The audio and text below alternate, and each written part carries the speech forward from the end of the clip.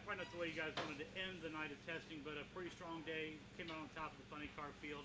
You guys are still making a lot of horsepower. Just talk about the test overall. Yeah, the test overall, we started the morning off great. We went a 405 with a 5 at 310. Got a good baseline. That's kind of our tune-up to work off of with this new combination.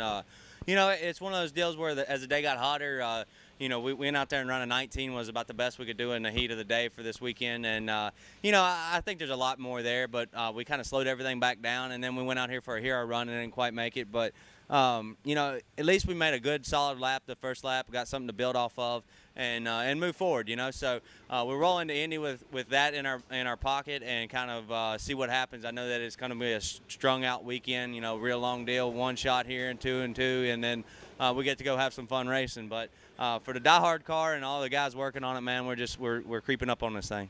Does it give you some confidence going into that weekend with a long weekend?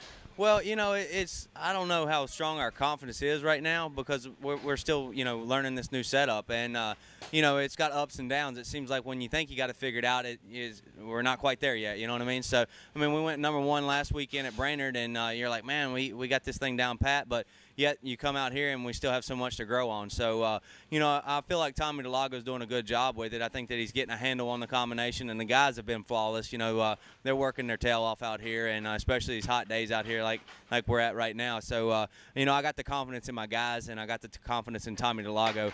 The rest of it, we'll just have to grow it as we go.